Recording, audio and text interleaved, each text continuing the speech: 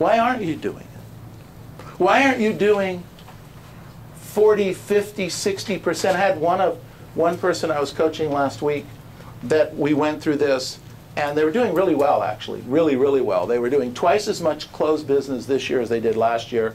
They were on track for Centurion. It's been just off the charts wonderful. This person just really was doing a terrific, terrific job. And they were doing 15% of this list. 15%. So I said, what if we really ramp it up? What if we really crank it up? What if we really go this next quarter all the way up to 50%? What if we got it up to 50% for the next quarter instead of 15%? How much could you make? What could it be? Endless. Unbelievable. Why am I not doing it? Why am I not doing it?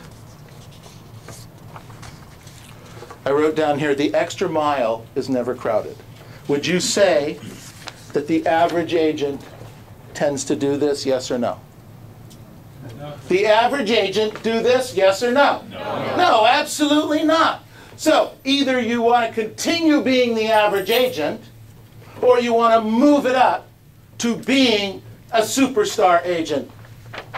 An agent that is recognized year in and year out, that you could look at and say the names that we know, the Marty Rodriguez's of the world, the Neil Weichels of the world, the Karen Bernardis of the world. You know, these are people that are making Deb Sizeks of the world millions of dollars every single year selling houses. You can be one of those people. There's nothing special about special people. What they do is they put one foot in front of the other on a regular basis, working a plan very similar to this. The extra mile is never crowded. To be a great salesperson, we must set ourselves apart from our competitors.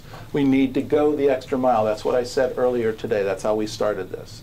We need to go the extra mile.